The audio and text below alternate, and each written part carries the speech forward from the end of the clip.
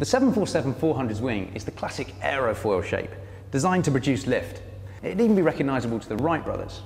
Newer 747s have things called winglets. Now you might have seen them sticking up at the end of the wing when you look out of a plane window. Without them, you get a turbulent mix between the high and low pressure air. That causes drag and it slows you down. The winglets smooth out the airflow. So fuel consumption goes down and your range goes up. Great news when you're getting through 19 litres of fuel every mile.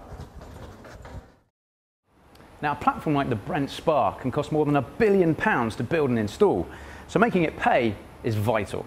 Now, it used to be that you drill straight down and suck the oil up, a bit like this. But one of the best ways of making your platform more profitable is through directional drilling, going down, but then also out horizontally. Now, this allows you to tap more reservoirs scattered around an oil field, getting more of your well into that narrow strata of oil-bearing rock. But, as you can imagine,